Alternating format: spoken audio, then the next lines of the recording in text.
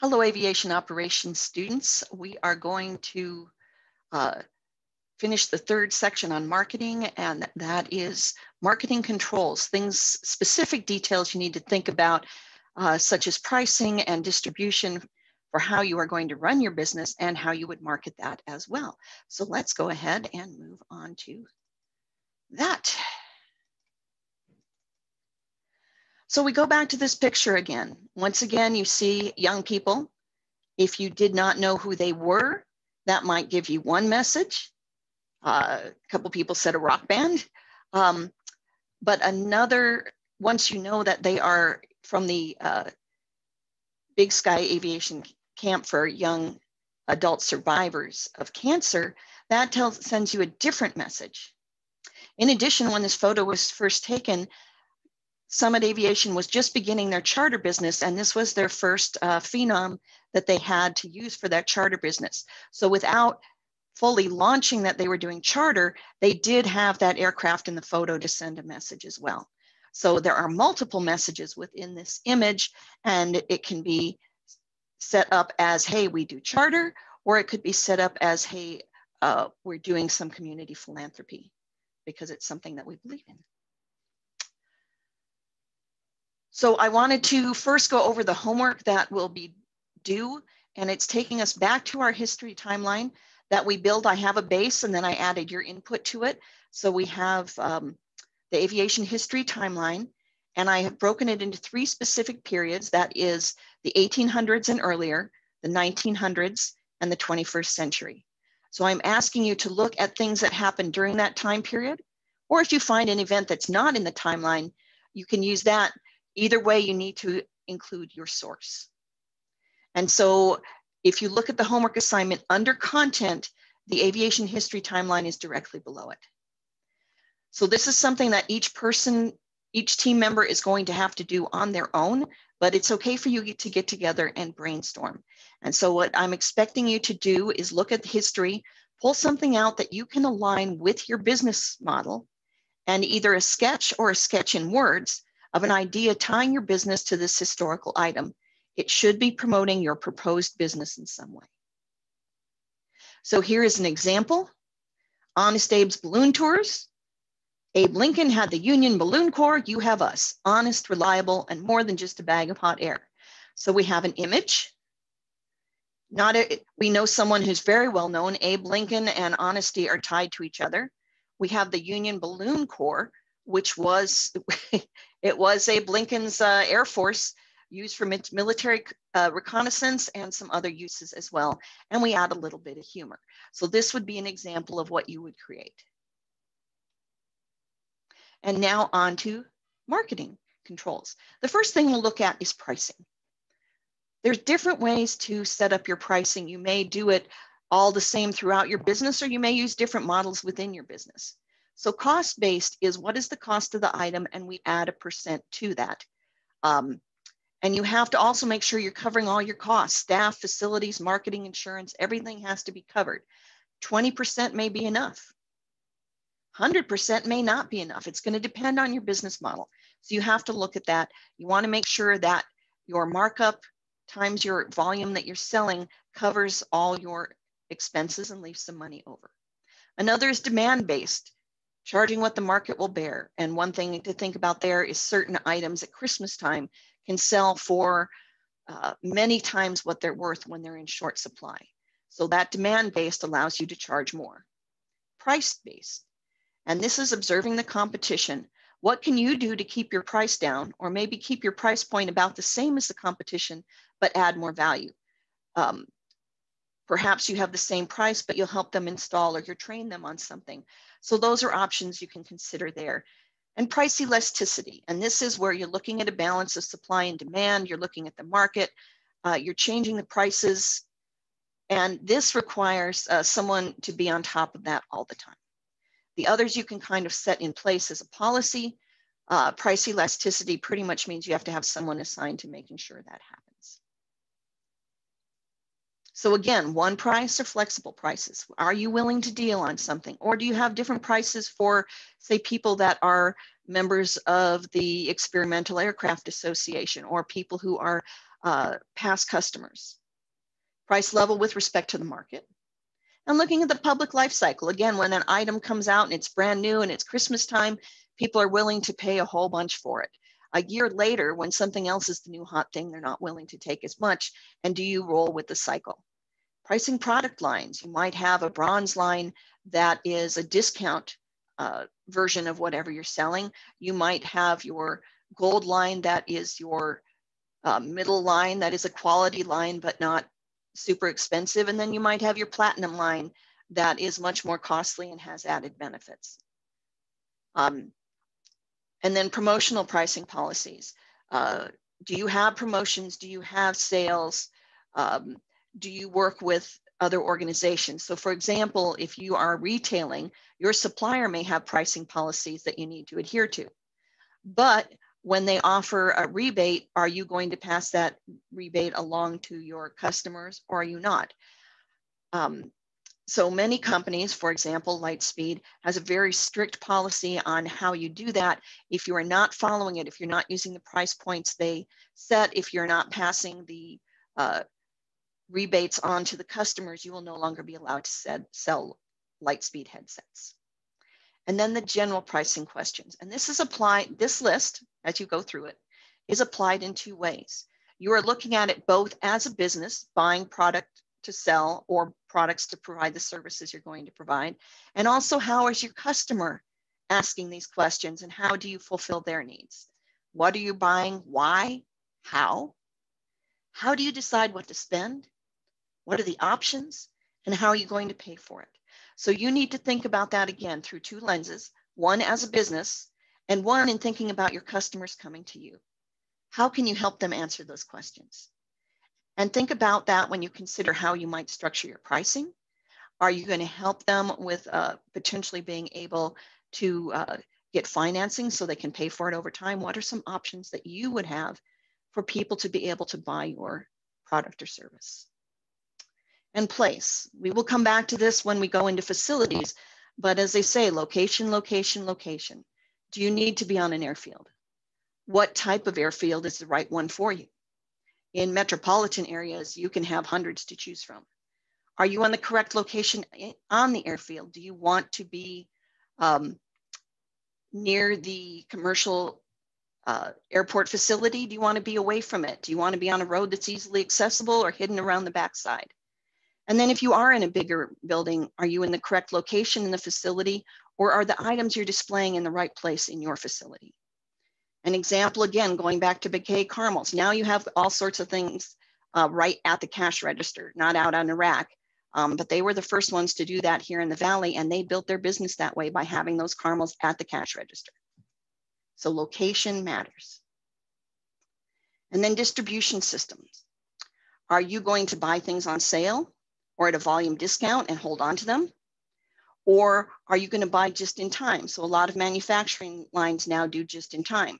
But then when we do have supply line disruptions, as we've been having during this crisis, that can be an issue when all of a sudden you have people all ready to make or do something and you don't have the supplies you need. So you have to consider how you're going to do that. And that may change depending on the circumstances. There are 4 primary channels of distribution. They're not the only ones, but they're the primary channels right now. And one example is direct to customer from manufacturer. Cessna, if you want to buy a Cessna airplane, you go and pick it up from the factory. That's the way it works. So you have to consider for your business, are you planning to be direct to the customer with you as the source, to customer with you as a retailer, or are you providing this to other businesses to be distributed? So again, you have to think about your pricing model, your distribution model, and anything else that needs to support it. And then promotion.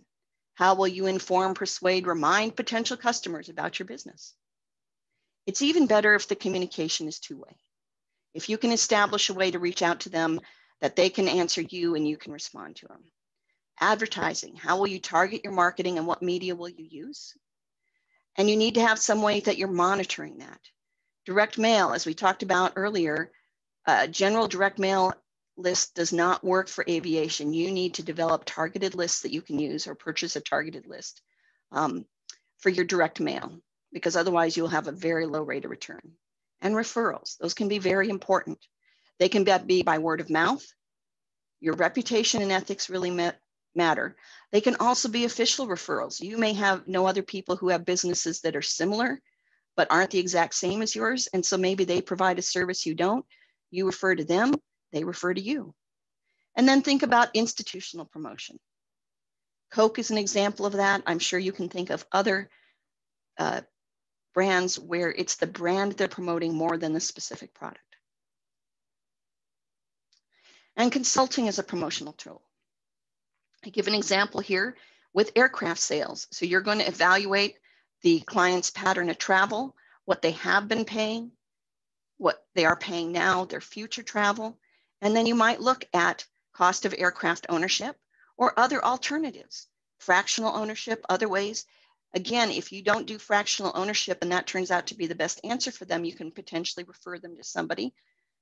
That group may not do whole ownership, and so they may refer back to you. But you do have to remember, if you're doing consulting as a promotional tool, the answer cannot always be, for in this example, owning the airplanes that you're selling. If you are not truthful, there are perils. You won't last long as a consultant. Sales. Rule number 1, listen to your customer. Some people will say the customer is always right, but that's not true. And we've seen a lot of cases recently where customers are being abusive to employees, and that is not ever a good thing. However, you still need to listen to your customer. You need to understand where they're coming from and that their needs are paramount and make them feel valued. However, that does not necessarily mean that they're right. And if they continue to have poor behavior, you may ask them to leave. Alternatives, introducing alternatives. So they came in to buy this, but it isn't really a fit for them. Are there other things that are a better fit for them? Closing the deal. This is a step that often gets forgotten. Many people are really good at listening to the customer and finding something to match their need, but you need to close that deal. And not necessarily talking hard sell, but at some point you need to get them to make a decision, and if they can, to go ahead and sign that contract to make that sale. Once that's done, the next step is collecting. They get their product, you get paid. You can never forget that because you can't run your business. But that should not ever be where it ends. As part of your marketing scale, you need to follow up, to send a thank you, to send a survey. Remember, the customer you already have is the best and least expensive. So getting a customer back, reminding them that you still exist, that costs resources. Getting new customers costs resources. If you have a customer and they have a good relationship with you, then that is the best customer you have. And they're also a good form of marketing in getting word of mouth out. So next week, we'll be working on a marketing plan, and you have to create a marketing plan. And once you put it in place, you have to ask yourself if it's working. How are you evaluating it? If you're using direct mail, what percentage are you getting back? Do you need to shift to a different mailing list? What needs to change to make sure that the money you're investing in marketing is giving you a good return? You also have to look at each of your products. What does each product contribute to the business? If you have a product with a small markup but high turnover, that may be what's bringing in the most money. Or you might have something that has a small turnover and has a high markup, and that's bringing in the most money. But if you have something that's low markup and low turnover, why do you have that product? There are reasons to. One is a draw item. People expect you to have that item, and so you need to have it even if it doesn't sell well. Loss leaders is another example. So I think the best example I have for that is when I lived in California, there were 5 grocery stores in a 1-mile radius, not far from our house. But I had young kids, and one of the grocery stores, when you walked in, you could buy an ice cream cone for 25 cents. And after work and the kids are hungry, letting them eat that ice cream cone while you're shopping and getting things for dinner, boy, that made it nice. It made it easy to pick which grocery store I was going to. So you need to consider all these items as you complete your homework this week in thinking about ways to tie things into your marketing approach, but also looking forward to how you will be developing your marketing plan. Also, performance evaluation. For example, when you're looking for an airplane, does it have a bigger payload, fly faster or higher? Is it more efficient? What are the needs and how does that fit with your business goals? Quality control. How can you guarantee a good experience? And things are going to go wrong. How do you handle it if something goes wrong? What does quality mean in your business? Does it mean that there's clean bathrooms? Does it mean things are on time? Or does it mean you have a red carpet and a concierge and somebody to carry their luggage? How are you measuring to make sure your quality standards are being met? And if they are not being met, what do you need to change? Budgeting. Are you spending enough or too much? Where are you spending your money and what is the return per dollar? Information systems. How are you going to track this information? Are you asking customers to fill out a survey that says where they heard about you? Or are you asking them when you come in, and are you recording that someplace? So integrated marketing means you have your goals, your products, and your market. You look at your tools and set your short and long range objectives. And then you have your system, the things that make it work, your schedules, your flow charts, your checklists, always checking back in with your short and long range objectives. Are you meeting those short range objectives that get you to your long range objective? Or are you missing them? Are there things that you're going to have to change? Are you going to have to change your product line? Are you going to have to change your pricing? Are you going to have to change your messaging? You have a long range objective, usually in a new business, that's to get into the black, pay off your debts. How do you get there? We'll also be taking a look at a planning calendar. So are you going to have some events, or are there going to be events at your airport that you can tie into? Are you working with a school and are certain events there that you can tie into and also promote as part of your marketing? So when you think about that, you are dependent, if you're on an airfield, on what's going on at that airport. You're dependent on the land use and zoning in and around the airport, available funding, public actions to protect airspace, support from and for the business community, because you do need to tie into that community. And we'll be looking at the airport and what it does. You need to be aware of what's going on that airport. But there are positive things as well. Available funding. There may be some funding that helps you with something you're doing. And you can also take advantage of and tie into airport events, or know that those airport events are not going to tie into your business, and that's probably going to be a downtime for you. So you need that to know that for planning purposes. So as a summary, we look at being a successful manager and understanding that a market orientation is important. We need to think about that in everything we say and do, especially when it comes to our reputation. What are some important components of successful marketing? And how do you evaluate the effectiveness of your promotional activities? That is what you should have gotten out of these 3 sections of marketing. And that is the end of our coverage of marketing. So again, we have a homework assignment, and we'll have some activities that tie into marketing next week as well. Thank you very much and have a good evening.